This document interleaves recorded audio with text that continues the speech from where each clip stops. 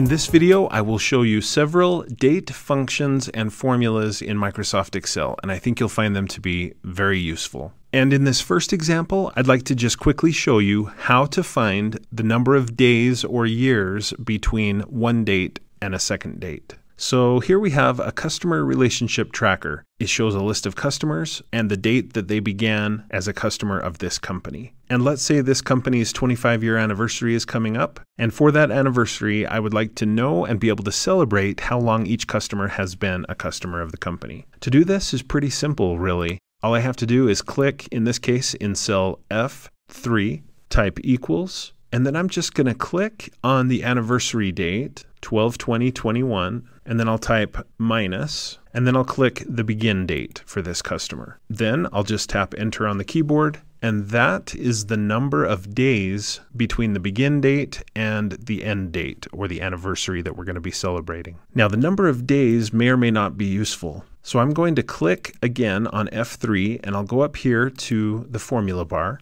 And I'm going to put the E3 minus D3 in parentheses, and then divide that by 365, tap enter on the keyboard, and that tells me how many years Gina Pullen has been a customer. I can just double click on the green square in the lower right corner of the cell, and it will copy that formula down the spreadsheet. So that quickly I can know how long each customer has been a customer of the company. Now, there are other ways to do the same thing. I didn't have to include the anniversary here in the spreadsheet, for example, but the key takeaway from this first example should be that you can subtract one date from another date to get the number of days between them, and then just divide it by 12, divide it by 365, or whatever you want to do to find out how many years or months or days they've been customers.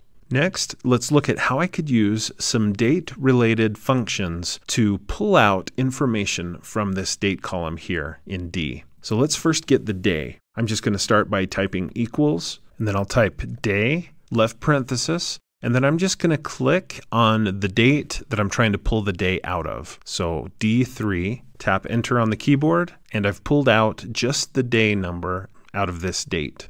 I can click on G3, double click on the green square, and it copies down the sheet. Let's try pulling out the month. I'll just tap equals, I'll type month, left parenthesis, click on the date in question. I should put in a right parenthesis, but I don't have to. I tap enter, and it pulls out the number 4. Just double click on the green square, and it copies down the spreadsheet. Let's try year. I bet you can guess what this is. Equals, year, left parenthesis, click on the date, tap enter, and then I click on the cell, double click on the green square. Now, what if you don't want to pull out the number of the day, of the month, of the year, but rather you want to pull out the text version of the date? Let's try that. Here in J3, I just click, I'll type equals, and then I'll type the word text with a left parenthesis. I'll click the date in question, and then I'll put in a comma, and in quotation marks, I'm going to put 4 Ds representing day. I need to close the quote, and I should put in a right parenthesis, tap enter, and Excel has pulled out the day as Tuesday. Now think about how cool that is. Excel knows that April 23rd, 2002 was a Tuesday, and it's able to extract that data out of this date because I used this formula. I'm going to double click on the green square to copy that information down the page, and let's do the same thing, but this time with month. So I type equals, text, left parenthesis, and I click on the date in question,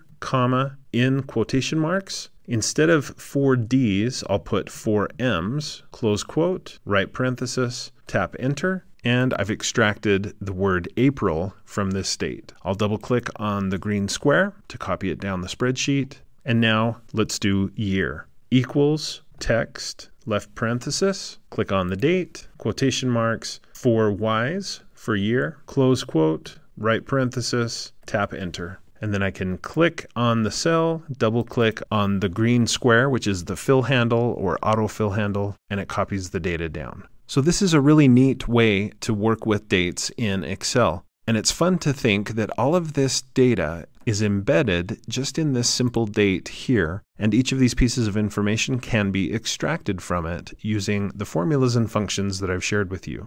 Thanks for watching. I hope you found this video to be helpful. If you did, please like, follow, and subscribe. And when you do, click the bell so you'll be notified when I post another video. If you'd like to support my channel, consider clicking the thanks button below the video, or you could support me through my Patreon account or by buying channel merch, and you'll find information about those options in the description below the video.